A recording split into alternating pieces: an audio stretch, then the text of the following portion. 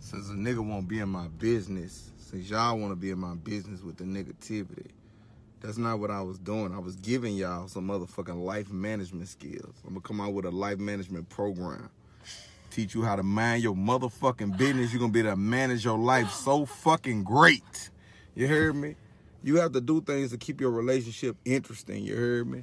I might say blonde hair, red hair, blue hair, green hair. Look how you look, bro. You look good. Anyway, you know, you keep doing the same shit, repetitive, man. That shit get boring to me. I can't do the same shit every day. So, you know, you got to do shit to spice shit up, man. Y'all go get couples massages, go see a movie, go out to eat, you know, have date night once a week. You know what I'm saying? Have fuck night, you know, 2-3 times a day. I mean, you know. Oh, shit. You know. I ain't mean to say that, forgive me.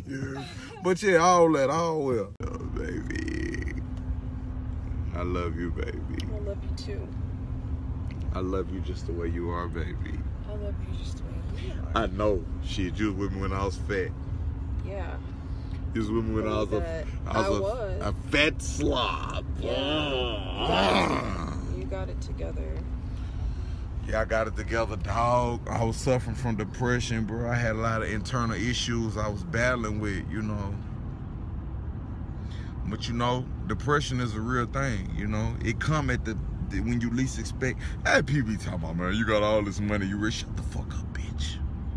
Money means nothing to me. When you're a great person, you expect greatness from others. When you don't get that, that shit affects you. It puts you in a shell, making me like, fuck people. I can't be like that, though. Because the world needs me. People suffer from depression. It's a real thing. Say, look, a lot of people gonna look at this fucked up. I love Colin Kaepernick. That's my brother. I love his beautiful queen, Nessa. I love these people with all my heart. He should have never took a knee. Should have never took a knee. We bow for no man under the stars, but Allah subhanahu wa ta'ala. He should have stood palms up and recited the Fatiha like Mahmoud Abdul Rauf. Chris Jackson, yeah, him, played for Denver, yeah. A'udhu billahi minash shaitanir rajim. Bismillahir rahmanir rahim. Alhamdulillah rabbil alamin. Ar-Rahmanir rahim. Maliki yawmiddin.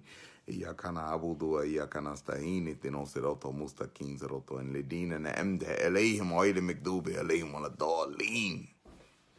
We bow for no man under the stars but Allah subhanahu wa ta'ala. But God, one umrah. That's it. That's it. Palms up. Yes, sir. All well.